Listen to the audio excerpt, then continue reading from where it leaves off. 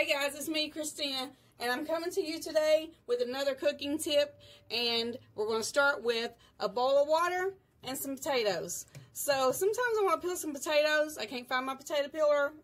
The knife takes too much potato off of it sometimes, and somehow I happened along this little trick that I wanted to pass along to you guys because it is really cool. So you just take a regular butter knife, not a sharp knife. Well, you can use a sharp knife, but I just use a butter knife. You put your potato in water. Let me move these ones out of the way. Put your potato in water, and you just scrape the potato. That's all you do. You just move the potato around, and you scrape it. Oh my god, it's like magic. That peel comes right off.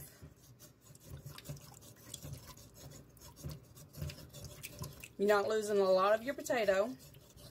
And really, it doesn't take a lot of time either. Now, I'm getting ready to make French fries, so I really don't want all this peeled off, but I want to show you guys. Look how cool that is. That just scrapes right off.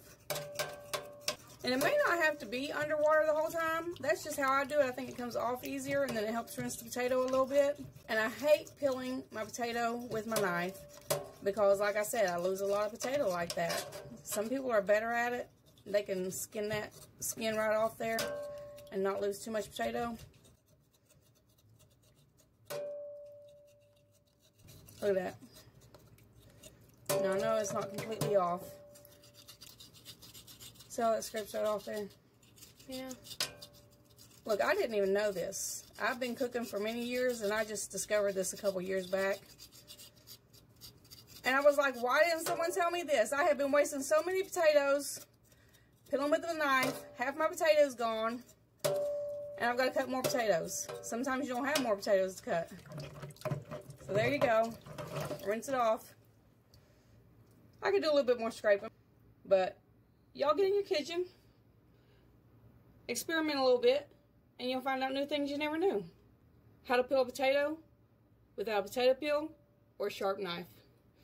You can also use this method to let your kids help out in the kitchen if you don't want them using a sharp knife.